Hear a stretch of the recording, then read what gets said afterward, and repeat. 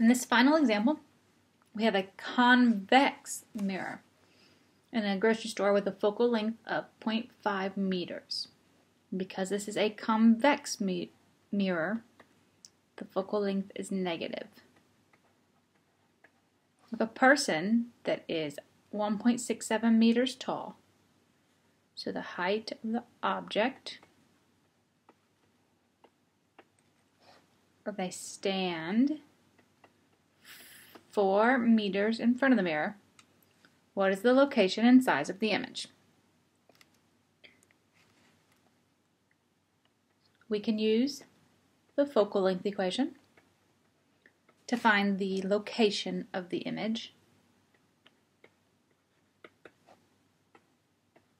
1 over di equals 1 over negative 0.5 minus 1 over 4. And we get negative 0.44 meters behind or inside of the mirror, which makes it virtual. Then we can find the height of the image with this equation.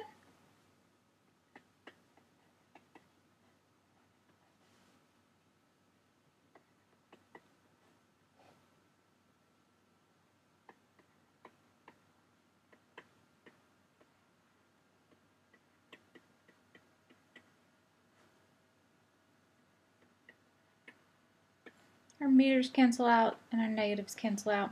We do 0.44 divided by 4 and then times 1.67.